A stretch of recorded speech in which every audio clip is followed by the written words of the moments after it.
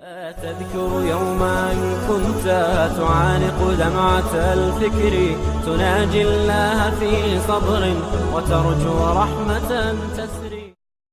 And just as the Prophet ﷺ returned to Mecca and life resumed, Mut'im ibn Adi was the one who had given protection to the Prophet ﷺ, and it was under the protection of Mut'im that he had been living. This was a very precarious situation, very awkward. Why is it awkward? Because his own tribe has abandoned him. Also, Mut'im himself was a very elderly man, very old man, and so the Prophet ﷺ realizes he needs to leave Mecca. He's already tried Ta'if has failed him. The Prophet ﷺ began going to the tribes that used to come for Hajj and presenting himself, asking any of them to sponsor him. There are records that he was doing this from before the death of Abu Talib, but he was only doing it for da'wah reasons. After the death of Abu Talib, the tune changes. And it is not just accepting Islam, but it is also political asylum. And of them is the story of Rabi'a ibn Abbad. He remembers, as a young man, coming to Mina, his father was the chieftain of their tribe. I remember a young man coming and speaking to my father, telling him to embrace the worship of Allah and leave idolatry and to accept him into his tribe. And he said, I saw a man standing behind him, waiting for him to finish. An elderly man,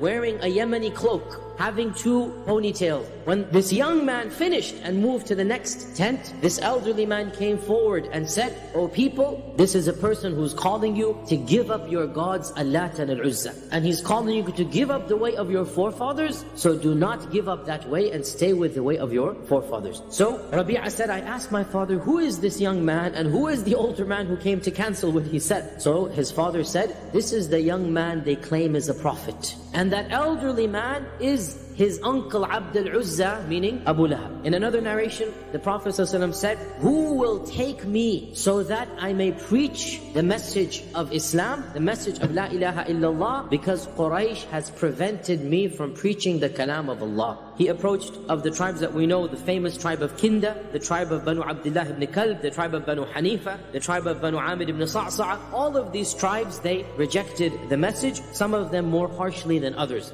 One of these is from the tribe of Kinda, and the chieftain listened with great attention. And he said, this is a very interesting message. Come with me, I will grant you an audience with our other chieftains. And what you said to me, say to them. So the Prophet ﷺ followed him. They went into the gathering, and he convened the gathering, and the Prophet ﷺ preached the message to them. Then the man who had brought him in spoke up. "O my fellow tribesmen, if we were to take this matter from this young man and adopt him, we will have a message through which we can conquer the other Arabs." So then he turned to the Prophet ﷺ and said, now tell me, if we were to follow you in this matter of yours, and then Allah gives us victory over all those who are your enemies, will you give us control of this affair after you? Meaning, will we be the rulers after you? So the Prophet ﷺ said, the mulk belongs to Allah, the land belongs to Allah, and Allah gives it to whomever He pleases. So this chieftain said, so you're asking us to follow you, stick our necks out behind you in order to have them cut off,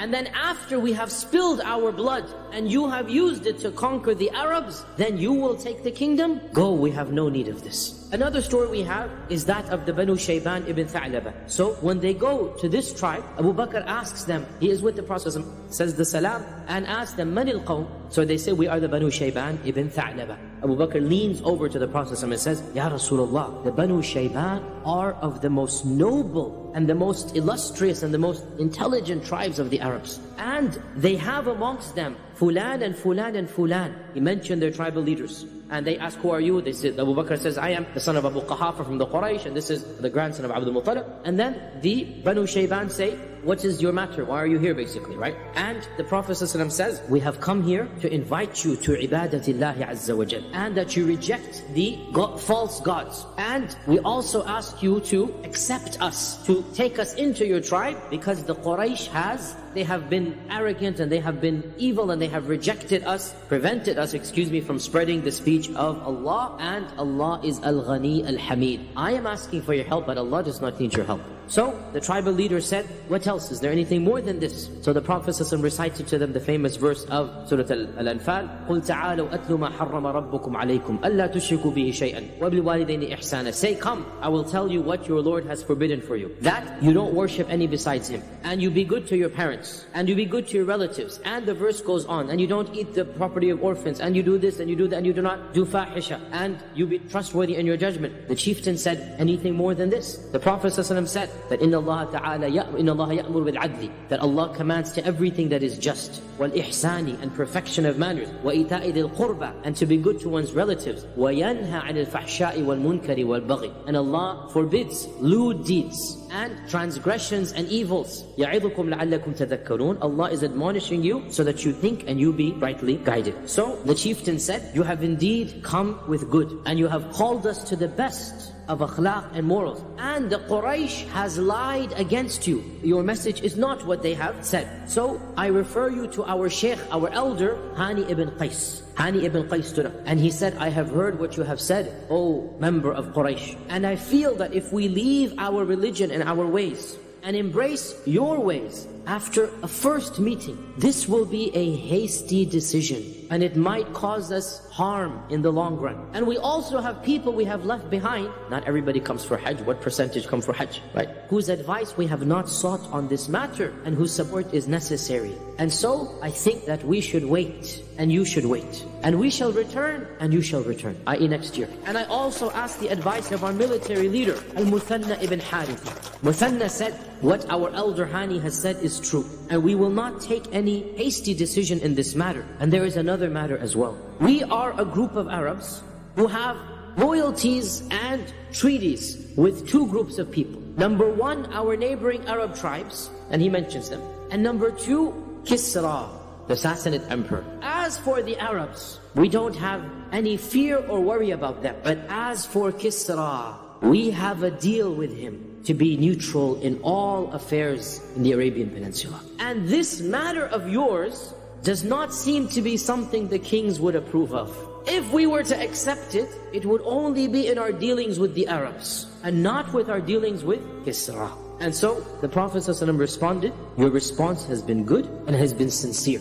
But, listen to this, Allah's religion will only be helped by those who have embraced it fully. And so the Prophet ﷺ stood up to leave with Abu Bakr, and then he said, and what if I were to tell you that this matter of Kisra, Allah subhanahu wa ta'ala will grant you victory over the kingdom of Kisra, and you will enjoy their land and their money and their captive women. Would you then accept? Whenever their younger one said, yes, of course, bala, there's no question, we would do this, right? But they didn't believe that this would actually happen. And so the Prophet ﷺ left them at this, and they did not embrace Islam at this stage. Of course, later on in the Fath Makkah phase, everybody embraced Islam. And this is an amazing prediction that, subhanAllah, even though the Prophet ﷺ seems to be in a very dire situation, he has yaqeen in Allah. The time will come when you will be enjoying the palaces of Kisra. What happened with Kisra? When the Prophet ﷺ sent his letter to Kisra, he tore the letter up, right? The Prophet ﷺ said, because they tore my letter up, Allah will tear their kingdom up like he tore my letter up. And for 400 years, the Roman Empire could not damage the Persian Empire like the Muslims dissolved it in 2 years. To this day, historians are completely astounded. How could this have happened? And Allah subhanahu wa ta'ala made them the khabari kana. There was nothing left of them. And this is something the Prophet ﷺ told to the Bani Shayban. There are indications that the message of Islam had already reached Medina. And of them, Suwayd ibn Samit was the poet of the Khazraj. He heard that there is this magician slash poet in the Quraysh. So when he went to Mecca for Hajj, he hunted the Prophet ﷺ down. So he goes to the Prophet ﷺ. He says, I have heard that you have eloquent speech. I have something similar to you. And so the Prophet ﷺ says, what do you have? Let me listen to it. So he recites his poetry. The Prophet ﷺ said, what you have is good, but what I have is better. Because what I have is tanzilun min Rabbil Alameen. So Suwayd said, let me hear. So the Prophet ﷺ began reciting the Quran to him. And Suwayd was dumbstruck, speechless. And so Suwayd said, let me think about this. Suwayd returned to Yathrib and he died in the battle of Bu'ath. Later on, his people, his tribes, the Banu Auf said, we are certain that he died a Muslim. There are also other references. One of them is to a young man from one of the tribes of the Khazraj, that when the Prophet ﷺ approached him, he almost converted. But the chieftain of the Khazraj said to him, don't worry about this guy. We're coming for another reason, don't worry about him. So he returned back to Yathrib as well, and he was stabbed in the battle of Bu'ath, and as he's dying, he began saying the tasbih and the tahmeed and the takbir. Subhanallah, alhamdulillah, Allahu Akbar. So there are references to Islam having reached Yathrib, but the main conversion, the first conversion takes place in the 10th year of the da'wah.